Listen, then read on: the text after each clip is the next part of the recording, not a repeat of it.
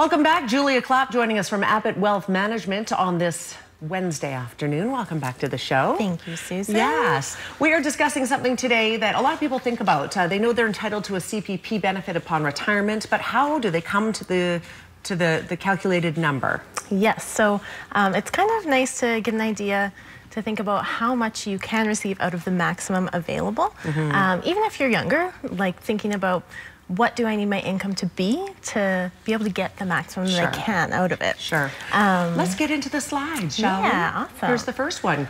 Your CPP benefit. Yeah, so we can just skip ahead to the next one there. So how it's determined. So it takes your total adjusted pensionable earnings, which is up to the maximum. So you know how every year, if you make over, this year it's $55,900. Okay. If you make more than that, then you've already maxed out your CPP contributions. If you earn less than that, it's whatever your pensionable earnings were. Okay. Which is just an item on your T4. Essentially just your income for the year from employment. And then you divide that by your contribution period. Yes, so your contribution period is essentially after age 18 until you start receiving CPP. So for some people it's 60 and some people it's 65 when they start taking it, or anywhere in between there up to 70. Okay. And then that gives you your average monthly pensionable earnings. Times that by 25%, and that's your basic retirement pension benefit, which is the base point of your CPP. So why do you times it by 25? I don't know that. That's just the government formula. So that's how much they feel like you get a quarter of that, basically. Yeah. Okay, fair enough. So that's what you would need to live on, kind of. Sure. Yeah. Yeah. So that gives you your CPP amount. There's other things like post-retirement benefit or survivor portions that can be on top of that, but that's the basic of it. Okay. And so to increase your CPP benefit, you have to decrease your contribution period. So to bring that up. Okay. So if we look at the next couple of slides here, we'll go over how you can do that. So this general dropout provision is for all people who are eligible for CPP. Okay. And it's automatically applied, so you don't have to worry about actually going and applying for it, which is really great. It drops to the lowest 17% of your contribution period, which is up to 8 years if you take it at 65. Okay.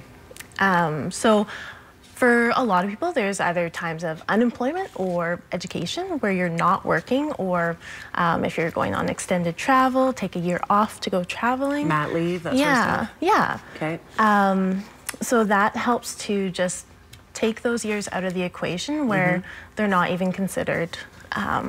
And it's not even necessarily that there's no income. It's just when maybe you only had $10,000 of income that year. Okay. And so this is automatically done? Yes. Or no? Okay. Yes. Okay. So the next one, the child rearing provision, this is one that you have to apply for. So it's for individuals who take time off work or work less hours, or had to modify their job in some way that their income was less. Okay. To be that primary caregiver while the child is under 7. They have to also be eligible for the child tax benefit or family allowance payments during that time. And you can't have both parents use that same time period for the child in the CPP calculation. Okay, okay.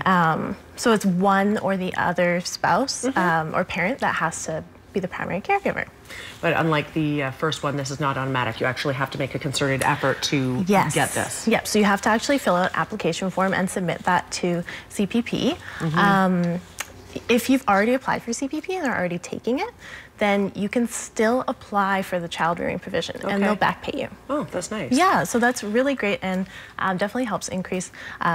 Generally, it's the woman who's the caregiver, but for anyone who's taking that time off, super helpful to increase the payments there. Okay, I think we have 2 more slides. Just one more actually, just for lots of information about Canada Pension Plan, just ways to access it. So there's always updates with it, and especially this time of the year, the government is updating those websites with the the numbers, the figures for things like the income amount. So every year that pensionable earnings number increases. Okay, and of course there's a cap to how much a pension plan from Canada, the government will pay you.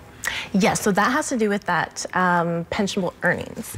So because that maxes out at a certain point, so like I said earlier, $55,900 is for this year. In 2008, it was $44,900. Okay. So there's that maximum that you can contribute. So it will never be more than, right now it's about $1,100 roughly. Okay. Each month that you can receive. Okay. And that's where that cap comes in, is from the maximum pensionable earnings. All right, good to know. I've always wondered a little bit about how they calculate that. Yeah. All right, Julia, thank you for being here today. Thank you for having me, Susan. Very welcome to have you. Always great to have you. AbbottWealth.com if you would like to learn more about this or other related topics. We're back after a quick break. Stay with us.